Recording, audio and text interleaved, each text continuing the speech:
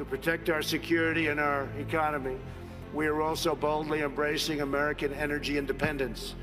The United States is now by far the #1 producer of oil and natural gas anywhere in the world, by far. It's not even close. While many European countries struggle with crippling energy costs, the American energy revolution is saving American families $2,500 every year in lowering electric bills and numbers that people said couldn't happen, and also, very importantly, prices at the pump. We've been so successful that the United States no longer needs to import energy from hostile nations. With an abundance of American natural gas now available, our European allies no longer have to be vulnerable to unfriendly energy suppliers either. We urge our friends in Europe to use America's vast supply and achieve true energy security. With U.S. companies and researchers leading the way, we are on the threshold of virtually unlimited reserves of energy, including from traditional fuels, LNG, clean coal, next-generation nuclear power, and gas hydrate technologies. At the same time, I'm proud to report the United States is among the cleanest air and drinking water on Earth, and we're going to keep it that way. And we just came out with a report that at this moment, it's the cleanest it's been in the last 40 years. We're committed to conserving the majesty of God's creation and the natural beauty of our world. Today, I'm pleased to announce the United States will join 1 Trillion Trees initiative being launched here at the World Economic Forum. 1 trillion trees. And in doing so, we will continue to show strong leadership in restoring, growing, and better managing our trees and our forests.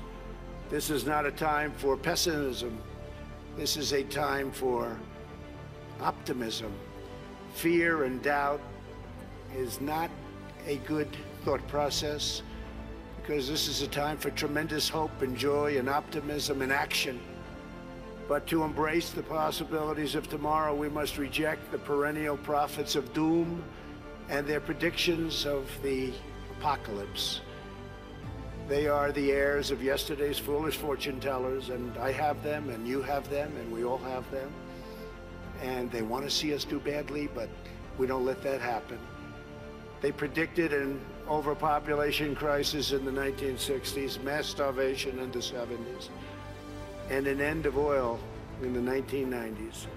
These alarmists always demand the same thing: absolute power to dominate, transform, and control every aspect of our lives.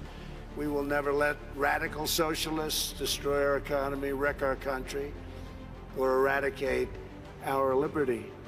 America will always be the proud, strong, and unyielding bastion of freedom.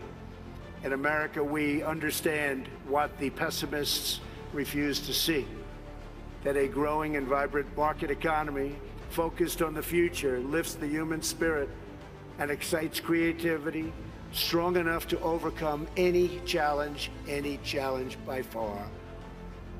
The great scientific breakthroughs of the 20th century, from penicillin to high-yield wheat to modern transportation and breakthrough vaccines, have lifted living standards and saved billions of lives around the world. And we're continuing to work on things that you'll be hearing about in the near future, that even today, sitting here right now, you wouldn't believe it's possible, that we have found the answers.